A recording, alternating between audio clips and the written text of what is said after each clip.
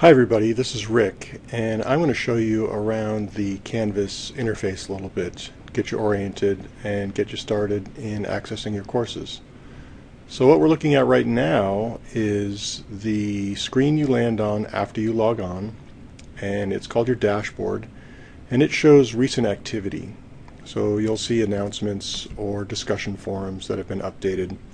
On the right here, you'll also see a list of to-do items that are pending for you.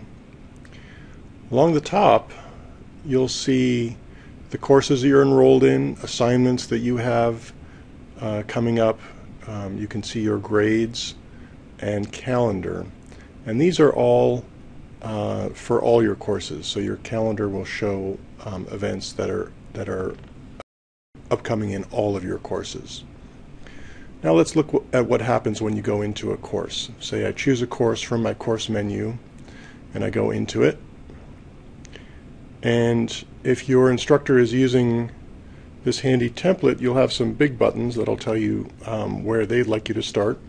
Not all instructors are using it, so you may see just the navigation tabs on the left-hand side.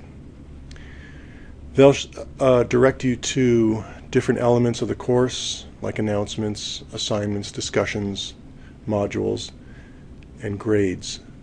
Those can vary, so instructors may choose to make certain tabs active and others inactive, so don't be surprised if you see a different set of tabs there in your courses. And along the right-hand side, you'll see the events that are coming up in that course. Okay, that's a quick walk around the interface in Canvas. You'll see below this video a link to the student orientation, which will give you information about how to use other features of the Canvas learning management system. Okay, good luck in your course and have fun.